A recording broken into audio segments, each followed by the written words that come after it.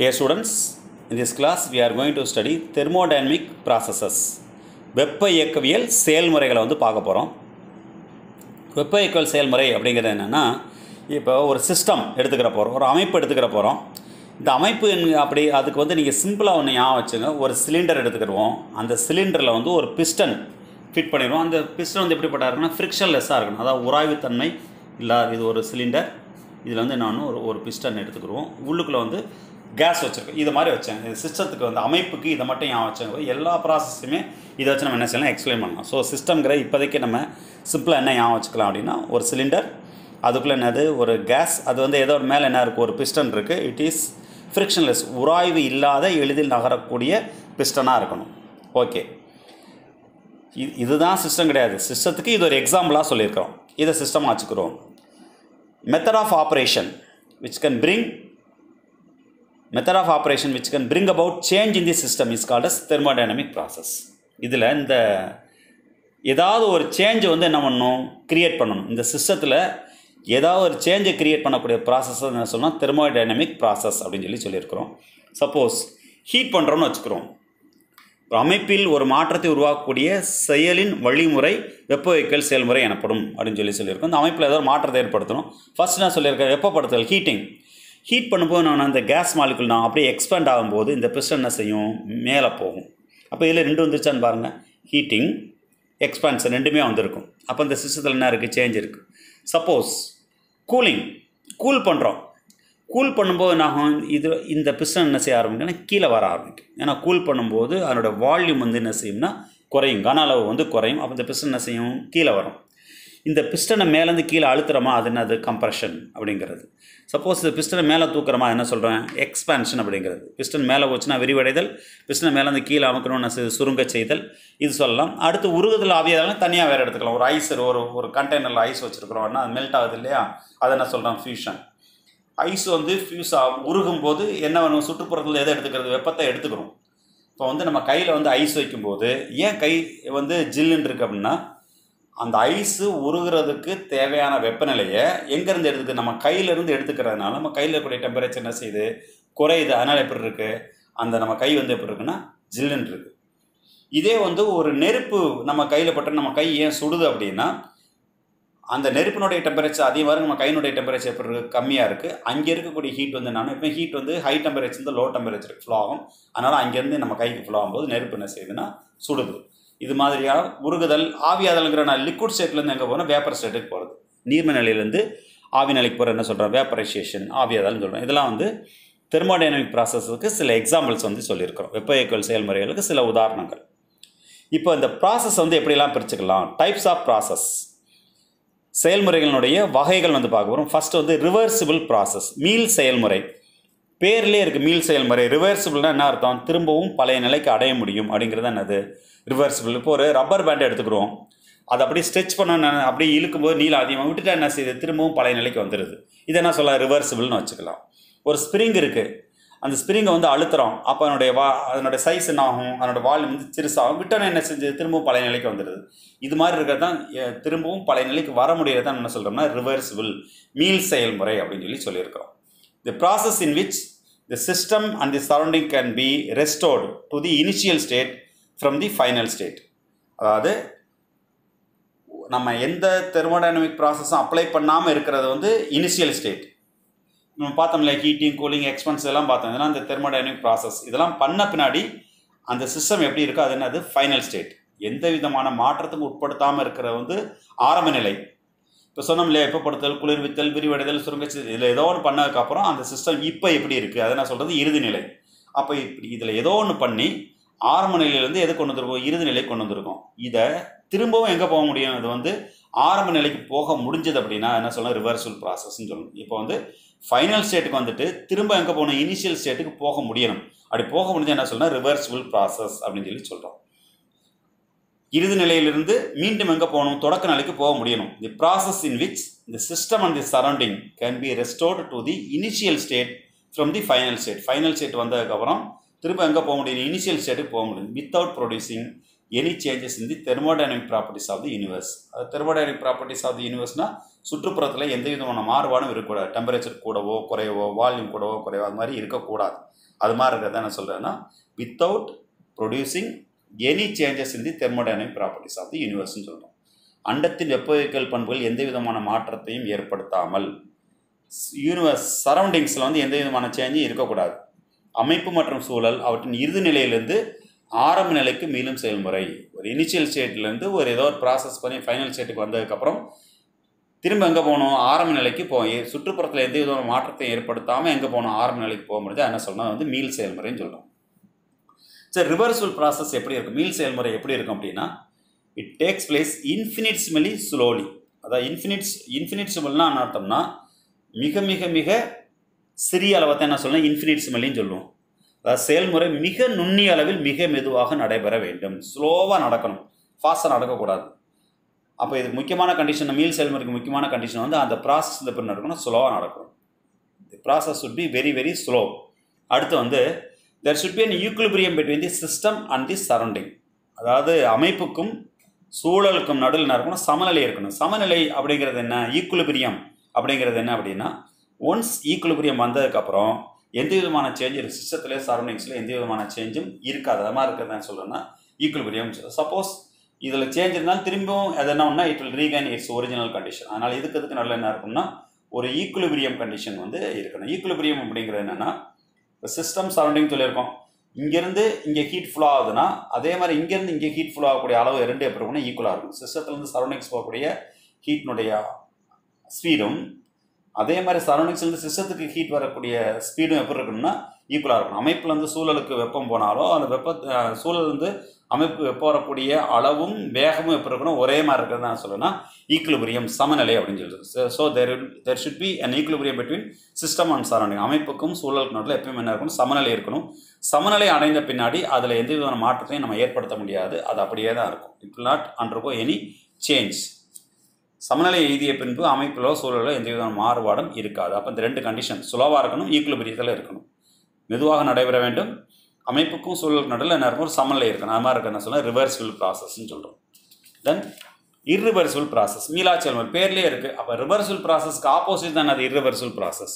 ஒரு சிஸ்டம் எடுத்துக்கிற போகிறோம், அதில் என்ன பண்ண போகிறோம், ஏதோ ஒரு தெர்மோடைனமிக் சேஞ்ச் பண்ண போகிறோம், ஒரு வெப்ப இயக்கவியல் மாற்றத்தை ஏற்படுத்த போகிறோம். அது எங்கே வரும், இறுதி நிலைக்கு வரும். இறுதி நிலைக்கு வந்த பின்னாடி மீண்டும் எங்கே போக முடியாது, தொடக்க நிலைக்கு போக முடியாது. System and surroundings cannot be restored to the initial state from the final state is called irreversible process. So system, some changes are made. After making the change, the final state cannot be converted into the initial state. ஒரு அமைப்பு எடுத்துக்கிற போகிறோம், அதில் ஒரு மாறுதல் ஏற்படுத்துகிறோம், மாறுதல் ஏற்படுத்தினதுக்கப்புறம் இறுதி நிலைக்கு வருது. இறுதி நிலைக்கு வந்த பின்னாடி மீண்டும் அதை பழைய நிலைக்கு கொண்டு செல்ல இயலாது. அது மாதிரி இருந்தால் என்ன சொல்கிறது, மீளா செயல்முறை, இர்ரிவர்சிபிள் ப்ராசஸ்ன்னு சொல்கிறோம். All natural process R irreversible. அனைத்து இயற்கை செயல்முறைகளும் மீளா செயல்முறை. இப்போ இயற்கை செயல்முறை நம்ம டைம் எடுத்துக்கிறோம், அது பாருங்கள் காலம் போனால் திரும்பி வரான்னு சொல்லுவாங்க. பெஸ்ட் எக்ஸாம்பிள் அதுதான். அது தெர்மோடைனமிக்ஸ்க்கு தொடர்பு இருக்கோ இல்லையோ நம்ம என்ன சொல்லலாம், நம்ம நேச்சுரல்னு சொல்லிட்டோம். நம்ம இயற்கை இல்லாமல் எதை பொறுத்து இருக்குது, காலத்தை சார்ந்து அமையுது. நீங்கள் எந்த ஒரு இயற்கை நிகழ்வு பாருங்கள், எதை பொறுத்து, காலத்தை பொறுத்து. சூரியன் உதிக்கிறது, சூரியன் மறையிறது, நிலவு வர்றது, தேய்கிறது எல்லாமே பார்த்திங்கன்னா இயற்கை சார்ந்து தான் இருக்கும். அது வந்து அந்த இயற்கை அந்த இயற்கை பூரா காலத்தை சார்ந்து இருக்கும். சூரியன் உதிக்கிறதுக்கு ஒரு நேரம் இருக்குது, மறையிறதுக்கு ஒரு நேரம் இருக்குல்ல, எல்லாமே இயற்கை நிகழ்வுகள் பூரா பார்த்திங்கன்னா காலம் டைமை பொறுத்து தான் இருக்கும். அந்த டைம் பாருங்கள், இது வந்து இர்ரிவர்சிபிள், போன நேரம் என்ன செய்யாது, திரும்ப வராது. So all natural process R irreversible. அனைத்து இயற்கை செயல்முறைகளும் மீளா செயல்முறைகளாக இருக்கும். அடுத்து system and surrounding R not in equilibrium with each other. அங்கே சொன்னாக்க அப்படியே ஆப்போசிட். அமைப்புக்கும் சூழலுக்கு நடுவில் என்ன இருக்காது, சமநிலை எதுவும் இருக்காது. தென் அடியபேட்டிக் ப்ராசஸ். அடியபேட்டிக் ப்ராசஸ் அப்படின்னா என்ன அர்த்தம் அப்படின்னா வெப்ப மாறா செயல்முறை. இப்போ நம்ம ஏற்கனவே சொன்ன ஒரு சிலிண்டர், அதில் ஒரு கேஸ் பிஸ்டன்னா சொல்லியிருக்கிறோம். இப்போ இது எப்படி எடுத்துக்கணும்னா இந்த சிலிண்டர் இருக்குல்லையா, சிலிண்டரோ பிஸ்டனோ இன்சுலேட்டடாக இருக்கணும். இன்சுலேட்டர்னா என்ன அர்த்தம்னா வெளியில் இருக்கக்கூடிய ஹீட் உள்ளேயோ உள்ள இருக்கக்கூடிய ஹீட் வெளியில் போக முடியாமல் இருந்தால் அதான் அது இன்சுலேட்டர். அதாவது வெப்பம் கடத்தாத பொருளால் அது செய்யப்பட்டிருந்தது அப்படின்னா வெளியில் இருக்கக்கூடிய வெப்பம் உள்ளே வராத, உள்ளே இருக்கக்கூடிய வெப்பம் வந்து வெளியில் போகாது. அது மாதிரி இருக்க the process in which no heat can flow into or out of the system. ஒன்றும் சிஸ்டத்துக்குள்ளே ஹீட் போக முடியாது, சிஸ்டத்தை விட்டு ஹீட் போக முடியாது. அது மாதிரி என்ன சொல்லணும்னா அடியபேட்டிக் ப்ராசஸ்ன்னு சொல்கிறோம். ஒரு செயல்முறையின் போது அமைப்பு மற்றும் சூழலுக்கிடையே எந்த விதமான வெப்ப பரிமாற்றம் நிகழாது இருந்தால் அது வெப்ப மாறா செயல்முறை. ஏன்னா இதை என்ன பண்ணிட்டோம், இன்சுலேட் பண்ணிட்டோம். இன்சுலேஷனுங்கிற வெப்பத்தை கடத்தாமல் செஞ்சிட்டோம்னா இங்கே எந்த வெப்பநிலை கூடினாலும் குறைஞ்சாலும் வெளியிலேருந்து உள்ளேயோ உள்ளேருந்து வெளியோ என்ன செய்ய முடியாது, வர முடியாது. இப்போ என்ன சொல்லியிருக்கோம்னா, work done by the system, அமைப்பு வேலை செய்கிறது. அமைப்பு வேலை செய்யும் போது டெம்பரேச்சர் டிக்ரீசஸ், வெப்பநிலை குறைகிறது. எதனால் அப்படின்னா இந்த இருக்கு பாருங்கள், இந்த ஆரம் மார்க் போட்டிருக்கேன். இந்த கேஸ் வந்து எக்ஸ்பேண்ட் ஆகுது, விரிவடையும் போது என்ன செய்யும், இந்த பிஸ்டனை மேலே தூக்கும். இப்போ பிஸ்டனை மேலே தூக்குறது என்னது, வேலை செய்கிறதுன்னு அர்த்தம். அப்போ எது வேலை செய்யுது, உள்ளுக்குள்ள இருக்கக்கூடிய கேஸ் வேலை செய்யுது. So work is done by the system. அதாவது அமைப்பு வேலையை செய்கிறது. அப்போ என்ன செய்யும், இதனுடைய ஆற்றல் குறையும் போது எது செஞ்சிடும், வெப்பநிலை வந்து என்ன செஞ்சிடும், ஏன்னா அதனுடைய ஆற்றலை செலவழித்து எதை தூக்கியிருக்கு, பிஸ்டனை மேலே தூக்கியிருக்கு. அடுத்து work done on the system, அமைப்பின் மீது வேலை செய்யப்படுறதுன்னா இந்த பிஸ்டன், இந்த ஆரமாக இருக்கப்படுறோம், பிஸ்டன் வந்து என்ன செய்கிறோம், கீழே அமுக்கும்போது இந்த பிஸ்டன் எது மேலே வேலை செய்யுது, இந்த அமைப்பு சிஸ்டம் மேலே வேலை செய்யும்போது டெம்பரேச்சர் என்ன செய்யும், ஏன்னா இந்த பிஸ்டன் லூஸ் பண்ண ஹீட் எனர்ஜி பூரா எதுக்குள்ளே வந்திருக்கும், கேஸுக்கு வந்திருக்கும். அப்போ டெம்பரேச்சர் என்ன செய்யும், கூடும். இங்கே டெம்பரேச்சர் குறைஞ்சிருக்கு, இங்கே டெம்பரேச்சர் கூட இருக்குது. எது நடந்தாலும் இந்த ஹீட் வந்து வெளியிலேருந்து உள்ளேருந்து வெளியே போக முடியும். ஏன்னா என்ன சொல்லி இது பூரா என்ன பண்ணியிருக்கோம், இன்சுலேஷன் பண்ணி வச்சுருக்கோம், வெப்பம் கடத்தாத பொருளாக வச்சுருக்கிறதுனால இதில் என்ன இருக்காது, Q = 0. இதில் வந்து ஹீட் எனர்ஜியில் எந்த விதமான சேஞ்சும் இருக்காது. அதாவது ஹீட் சேஞ்ச் இருக்கான்னு அர்த்தம்னா heat flow into the system R heat came out of the system. அமைப்புக்கு உள்ளே போன ஆற்றலோ அல்லது அமைப்பு விட்டு வெளியே வந்த ஆற்றலுடைய அளவு என்னன்னா 0வாக இருக்கும். ஆனால் வெப்பநிலை என்ன செய்யும், கூடும். எப்போ கூடும், அமைப்பு வேலை செய்தால் அமைப்பின் மீது வேலை செய்யப்பட்ட வெப்பநிலை கூடும், அமைப்பு வேலை செய்தால் வெப்பநிலை வந்து குறையும். If work is done by the system, temperature decreases. If work is done on the system, temperature increases. Then isothermal process.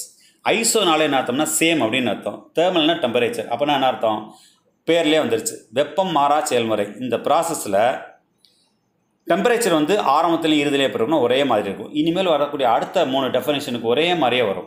இந்த temperature of the system remains constant during the change from its initial to the final state. இதில் இது மட்டும் விட்டுருங்க. இந்த temperature of the சிஸ்டம்ன்றப்போல் இங்கே பாருங்கள், இந்த pressure of the system, இந்த வால்யூம் ஆஃப் தி சிஸ்டம் எல்லாத்துக்கும் ஒரே டெஃபினேஷன் தான். ஐசோதெர்மல் ப்ராசஸ்னால் என்ன அர்த்தம், டெம்பரேச்சர் போடணும். ஐசோபாரிக் ப்ராசஸ்னால் என்ன பண்ணணும், ப்ரெஷர் போடணும். ஐசோகாரிக் ப்ராசஸ்னால் என்ன பண்ணணும், வால்யூம் போடணும். வெப்ப மாறா செயல்முறைனா வெப்பநிலை போடணும், அழுத்த மாறா செயல்முறைனா அழுத்தம் போடணும், கன அளவு மாறா செயல்முறைனா கன அளவு போடணும். மற்ற டெஃபினேஷன் பார்த்தீங்கன்னா ஒரே மாதிரி இருக்கும். பாருங்கள், தி temperature of the system remains constant during the change from its initial to final state. Initial ஸ்டேட்லேருந்து final ஸ்டேட்டுக்கு மாறும்போது டெம்பரேச்சரில் சேஞ்ச் இருக்காது. ஒரு செயல்முறையின் அமைப்பானது ஆரம்ப நிலையிலிருந்து இறுதி நிலைக்கு செல்லும்போது அதன் வெப்பநிலை மாறிலியாக இருக்கும், வெப்பநிலை மாறாது. இது எப்படி நடக்குதுன்னா, இப்போ இந்த கேஸ் எடுத்துக்கிறோம். இந்த பிஸ்டன் வந்து என்ன, இந்த கேஸ் வந்து எக்ஸ்பாண்ட் ஆகி இந்த பிஸ்டன் என்ன செய்யுது, மேலே தூக்குது. அப்போ என்ன செய்யுது, இது வந்து வேலை செய்யுது, இட் இஸ் டூயிங் ஒர்க் பண்ணும்போது என்னுடைய எனர்ஜி என்ன செய்யும், குறையும். அப்படி குறையும் போது இந்த சைடு வந்து போன கேஸில் எப்படி வச்சுட்டோம்னா இன்சுலேட்டடாக இருந்தது, இப்போ இந்த சைடு வந்து எப்படி வச்சுக்கணும், கண்டக்டிங்காக வச்சுக்கிறோம். இது வந்து இந்த பக்கங்கள் வெப்பத்தை கடத்தக்கூடியதாக இருக்கிறனால வெளியில் கூட வெப்பம் வந்து உள்ளுக்குள்ளே போகும். என்ன, இந்த Q அளவு ஹீட் என்ன செய்யுது, உள்ளுக்குள்ளே போகுது. அப்போ இந்த கேஸ் வேலை செய்யும்போது எவ்வளோ ஆற்றலை வந்து இழந்துச்சோ அந்த ஆற்றல் பூரா என்ன செஞ்சிடும், உள்ளுக்குள்ளே போயிடும். அப்போ வந்து முதல்ல இருக்க டெம்பரேச்சர் இப்போ இருக்க டெம்பரேச்சர் எப்போ இருக்குன்னா சேமாக இருக்கும். Case is expanding. While it is expanding, it is doing work. when it is doing work, the energy will be decreased. என்னது, energy flows from the surrounding to the system since the sides are conducting. அதாவது சூழலில் இருக்கக்கூடிய வெப்பம் எங்கே போகுது, அமைப்புக்குள்ளே போகுது. ஏன்னா இது எப்படிப்பட்டதாக இருக்குது, வெப்பத்தை கடத்தக்கூடியதாக இருக்கிறனால முதல்ல இருந்த டெம்பரேச்சரும் இப்போ இருக்க டெம்பரேச்சரும் எப்போ இருக்குன்னா ஒரே மாதிரி. முதல் இருந்த வெப்பநிலையும் இப்போ இருக்கக்கூடிய வெப்பநிலையும் ஒரே மாதிரி இருக்கிறனால வெப்ப மாறா செயல்முறை ஐசோதெர்மல் ப்ராசஸ்ன்னு சொல்கிறோம். அடுத்து isobaric process.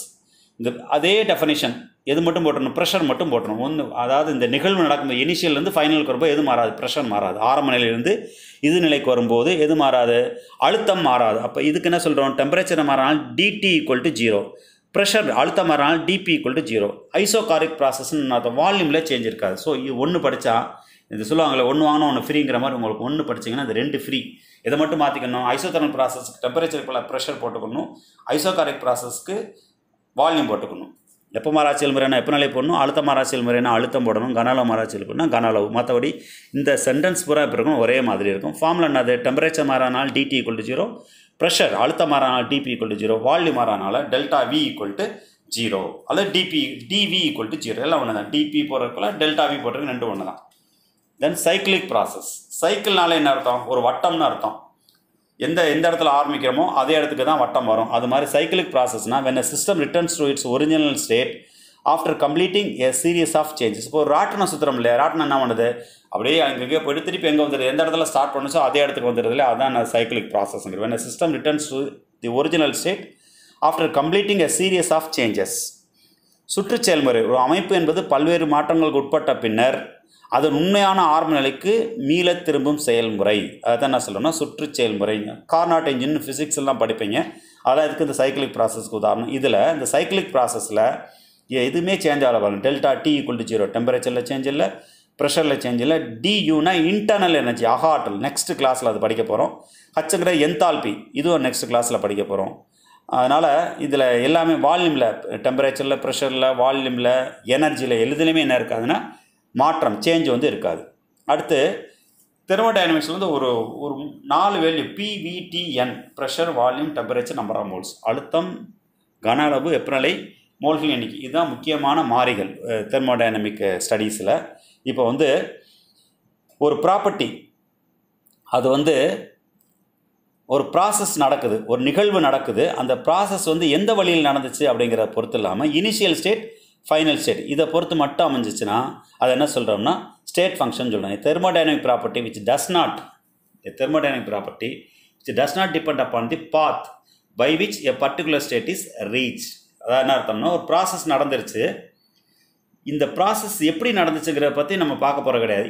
It deals with only the initial and final state. அதாவது ஆரம்ப நிலை, இறுதி நிலை மட்டும்தான் பார்ப்போம்.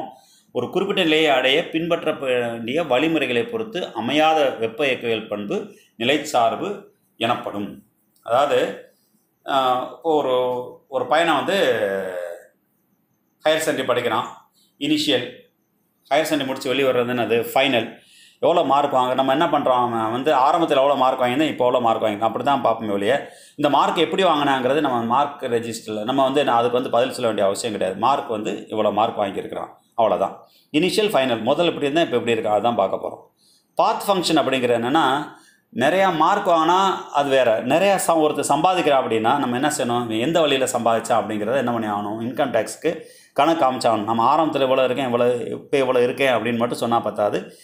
ஆரம்பத்துலேருந்து இந்த நிலைக்கு வந்ததுக்கு எந்த வழியில் நீங்கள் சம்பாதித்தீர்கள் கேட்குறாங்க இல்லையா, அதே மாதிரி ஒரு ப்ராசஸ் நடக்கும்போது எந்தெந்த பாதையில் வந்துச்சு, அது எக்ஸ்பாண்ட் ஆச்சா, கம்ப்ரஸ் ஆச்சா, அது விரிவடைந்ததா, இல்லை குறுக்கமடைந்ததா, சமவெப்பநிலை நிகழ்வா, வெப்பநிலை மாற்றத்தின் நிகழ்வா, எந்த வழியில் இந்த மாற்றம் வந்து நிகழ்ந்தது, எந்த பாத்தில் இந்த ரியாக்ஷன் நடந்துச்சு அப்படிங்கிற டிபெண்ட் பண்ணியிருந்ததுன்னா அது என்ன சொல்லணும்னா பாத் ஃபங்க்ஷன், வழிச்சார்புங்கிறோம். இந்த property it depends on the path by which the system changes from initial to the final state. அமைப்பு வந்து ஆரம்ப நிலையிலேருந்து இறுதி நிலை அடைவதற்கு மாற்றம் வந்த வழியினை பொறுத்து அமையக்கூடிய பண்பு தான் என்ன சொல்லணும்னா வழிச்சார்புன்னு சொல்கிறோம். அது வந்து ஒர்க், எவ்வளோ ஒர்க் பண்ணியிருக்கோம், ஒர்க்னாலே it is associated with heat. ஏன்னா ஹீட் எனர்ஜி இருந்தால் என்ன பண்ண முடியும், ஒர்க் பண்ண முடியும். இதை என்ன சொல்கிறோம்னா பாத் ஃபங்க்ஷன், வழிச்சார்பு. நிலைச்சார்புக்கு வந்து இதெல்லாம் எக்ஸாம்பிள் ப்ரெஷர், வால்யூம், டெம்பரேச்சர், இதெல்லாம் வந்து energies, internal energy, enthalpy, free energy எல்லாம் வந்து அடுத்த பின்னாடி வரக்கூடிய பாடங்களில் பார்ப்போம். இப்போதைக்கு அந்த சிம்பிள் மட்டும் தெரிஞ்சு வச்சோம். அப்போ ஸ்டேட் ஃபங்க்ஷன்னா இனிஷியல், ஃபைனல் மட்டும் தான் பார்ப்போம். இது எந்த வழியில் வந்துன்னு பார்க்க மாட்டோம். பாத் ஃபங்க்ஷன்னா எதை பார்க்கணும், எந்த வழியில் இந்த நிகழ்வு நடந்தது அது பண்ணிக்கிட்ட பார்க்கணும். எந்த சேஞ்ச் வந்தது, எந்தெந்த பாத்திரம்லேருந்து சேஞ்ச் வந்ததுங்கிற பார்த்தா என்ன சொல்லணும்னா பாத் ஃபங்க்ஷன் அப்படின்னு சொல்லி சொல்கிறோம். Thank you very much.